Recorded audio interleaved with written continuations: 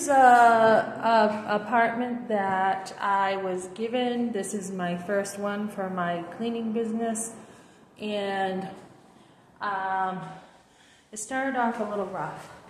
So we've got, I've got someone with me who's helping, but I was told to do a walkthrough. I did the walkthrough. I gave myself an extra hour and a half. Rather than 5 hours, I said I'm going to need 6.5. That's just if it was me. But the walls need to be done, the baseboards. These people are moving in.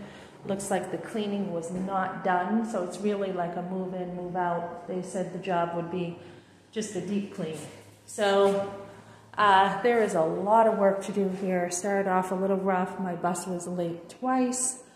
Bus delays, not real reliable in Colorado, the buses. And then had to walk partway here with my bag of cleaning stuff. So this is more than just a deep clean. Usually when I think of a deep clean, I think of the house is pretty clean. You just got, you know, the basics with the stove and refrigerator and stuff. So yeah, this is going to be a lot of work.